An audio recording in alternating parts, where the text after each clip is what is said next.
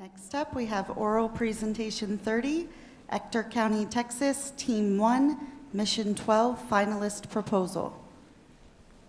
Good morning, everybody. I'm Principal Investigator Damien Galindo. Unfortunately, my co-principal investigator, Fabian Carrasco and Leo Lopez, couldn't be here today. This is for the Finalist Proposal, Decomposition in Space. Background. Why we want to send a mushroom into space. Mushrooms play an important role in their environment as they help break down organic matter and leaves and stems, and they also are vital for the living and support life of trees. Though not all mushrooms grow on trees, other help grasses in the ground, sorry.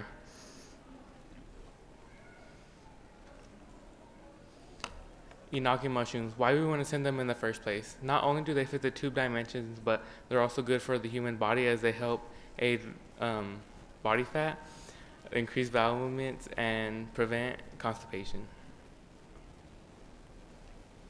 The history of the project. Not many experiments have done with the mushroom as a whole, but some have been conducted with which way the mushroom would go in microgravity.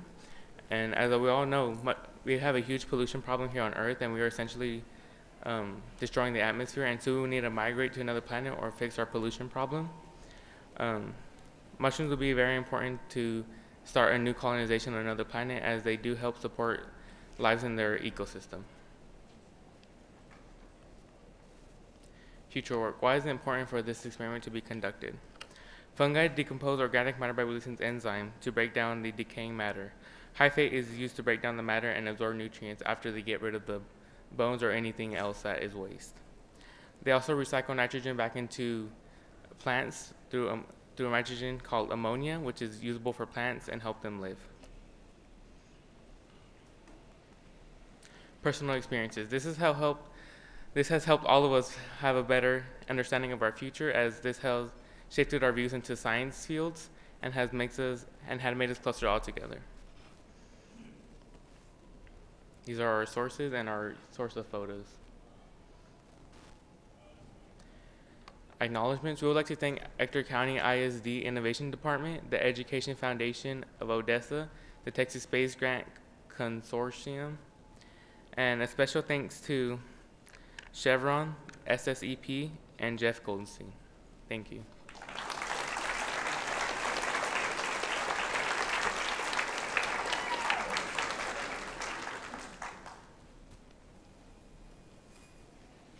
Gabriel, Burleson, Texas. How did you stumble upon this type of mushroom for your experiment? Well, we know we wanted to work with the mushroom at the beginning. We just didn't know which one.